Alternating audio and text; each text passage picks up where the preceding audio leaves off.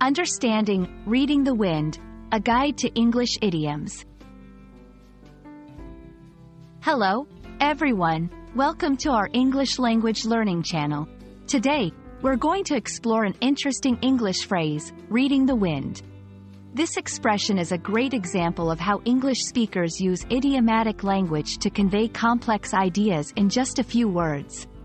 So, let's dive in and understand what it means to read the wind. Reading the wind is an idiom that originates from sailing and outdoor activities. In its literal sense, it refers to the ability to observe and interpret the direction and strength of the wind to navigate or make decisions. However, in everyday English, it takes on a more figurative meaning. When someone is said to be reading the wind, they are sensitive to the nuances of a situation or environment, much like a sailor would be to changes in the wind. It implies a high level of awareness and the ability to anticipate changes or reactions based on subtle cues.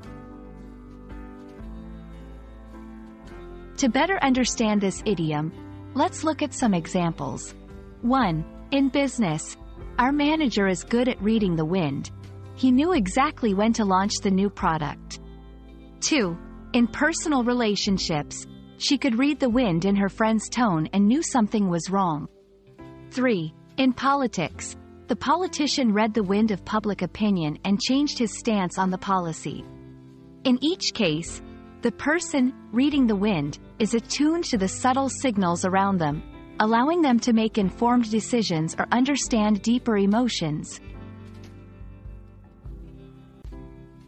There are several expressions related to reading the wind that also use natural elements to describe human perception. 1. Testing the waters, trying something out to see how it is received. 2. Feeling the temperature, gauging the mood or opinion of a group. 3. Sensing the atmosphere, being aware of the emotional or social climate of a situation. Understanding these idioms enriches your ability to express complex ideas succinctly in English. That's all for our exploration of reading the wind and related expressions.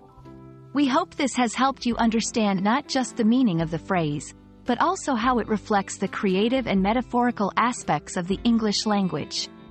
Keep practicing, and soon you'll be navigating the winds of English idioms with ease. Thanks for watching, and see you in our next video.